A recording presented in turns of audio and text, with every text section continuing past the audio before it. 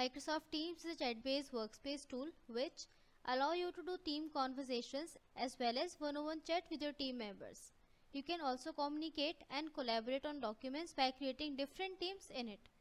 While discussing or planning with any of your colleagues in one-on-one chat, it might happen that you want to discuss it with some other colleague as well. In that case, instead of discussing it individually with him or her, you can simply add that colleague in one-on-one chat. With this, all three members will be able to discuss it more efficiently, saving your efforts and time.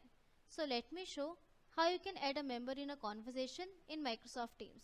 For this, open your Microsoft Teams. You can use the desktop or online version of Microsoft Teams. Right now, I have opened the desktop application of Microsoft Teams. Once it will open, you will be able to see all the teams and channels of which you are part of. Now, I'll click on this chat icon in the navigation bar. So here you can see all my favorite chats that were marked as favorite by me previously, and here you can see some recent chats. So here you can see I have opened Anshita's chat over here. So I'll write a message for Anshita here. So I have sent these messages to Anshita. I'll click after writing message.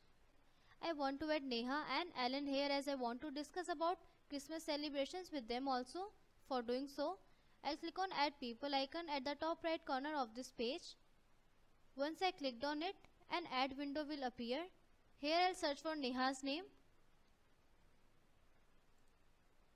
and I will search for Alan now. After this, I'll click on this option add. You can see a new conversation window will appear here. Here are three participants, Alan, Anshita and Neha. Now we all can easily communicate with each other and we can do planning for Christmas celebrations easily. So you can see new messages from Alan and Neha as well.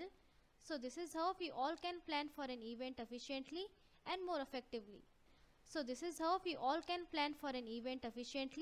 and more effectively. Hope you like this feature. In case you face any trouble in getting it done, then do post your queries in comment section below. Do subscribe to our YouTube channel, Foetron Cloud Academy. Thank you.